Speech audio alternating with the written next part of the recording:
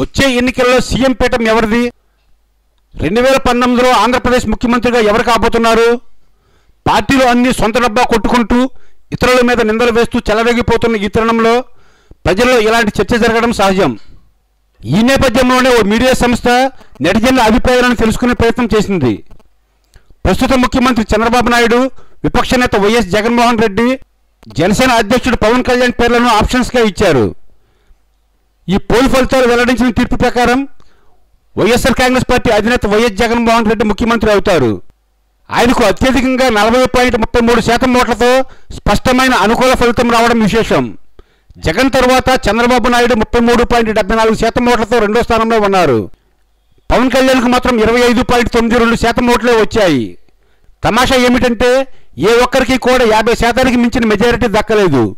ఈ పోల్లో మొత్తం 22,234 మంది నెటిజన్లు పాల్గొన్నారు.